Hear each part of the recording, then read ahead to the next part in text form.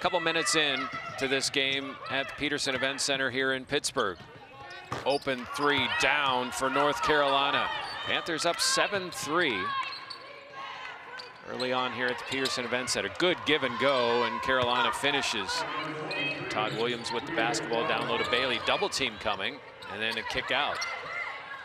And a three-pointer is down. There's a lot more ball handling than you would expect from a big three-point shooter. That one rattles in and out, but an offensive rebound to North Carolina. Another three attempt is down. Pulled it out, got a good shot out of it.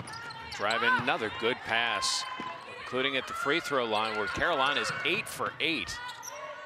Drive, that runner is down by Watts. Good shooters just keep going, right?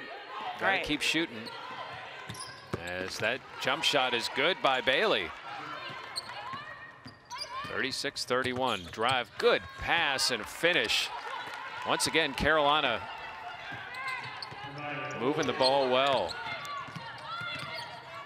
Watts, kick out, wide open is the jump shot, and after hesitation, a Barry.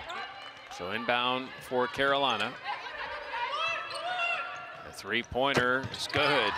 Those couple of possessions could have gone either way, you know, kind of a breakdown in what they had going on, so it was nice to see one go through.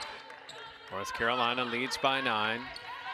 Three-pointer from the corner is good as Carolina answers, and they look on paper and from what we've seen today as a team that could, maybe should play in the NCAA tournament.